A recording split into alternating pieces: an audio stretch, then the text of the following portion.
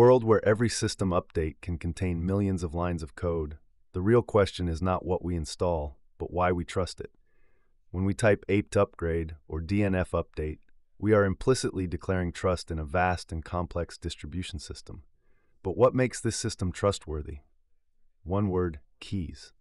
Every software package in a Linux distribution is digitally signed with a private key. Users don't see this signature, but their operating system verifies it every time they install or update something. If the signature is valid and the public key is in the system's keyring, the installation proceeds. Otherwise, it is blocked. This is the core of the trust system. But what does this process actually involve? When a developer creates a package, they sign it using their private GPG key. The system you're running contains a collection of trusted public keys. If one of them matches the signature and validates it, the system knows the package hasn't been tampered with. Even a single altered byte would break the signature. To understand how these signatures work, the private key is like a unique stamp that only the developer possesses. Once applied to the package, it can only be verified by the matching public key. This ensures that the software truly comes from who claims to have published it. Serious distributions like Debian, Fedora, or Arch Linux implement a robust and redundant system for managing keys.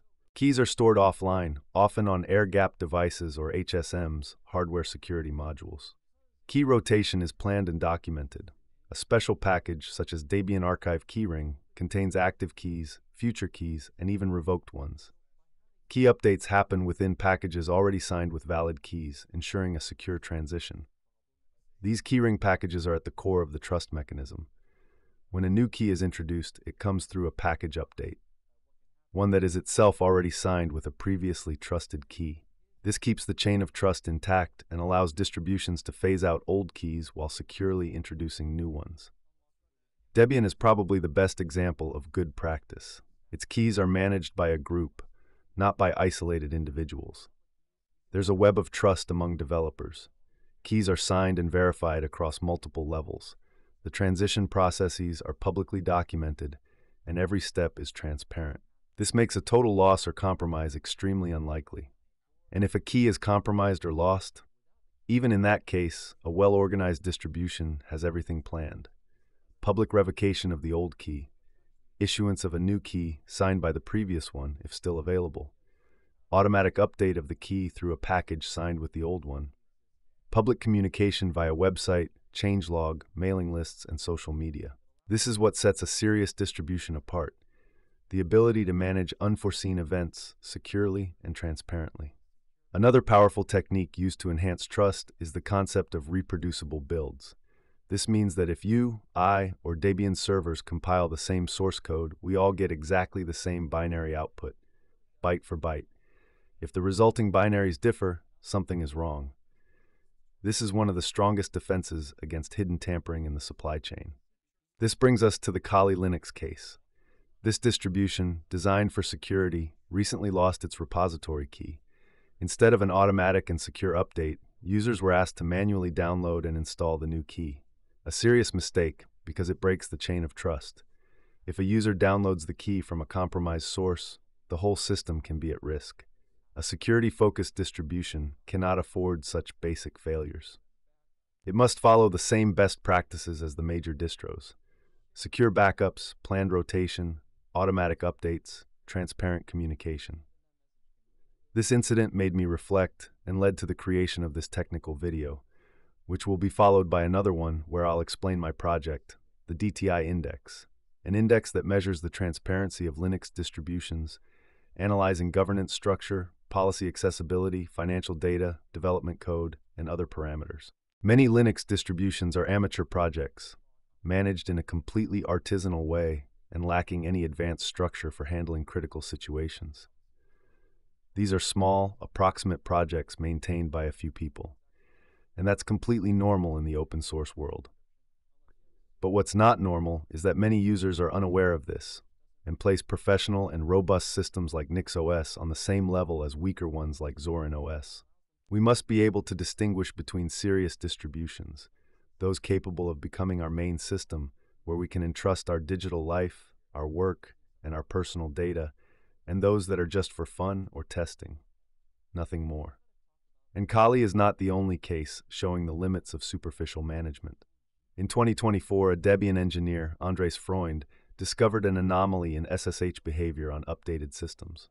After a thorough investigation, he uncovered a hidden backdoor in libelsma, part of the XZ tool, used in nearly all Linux distributions.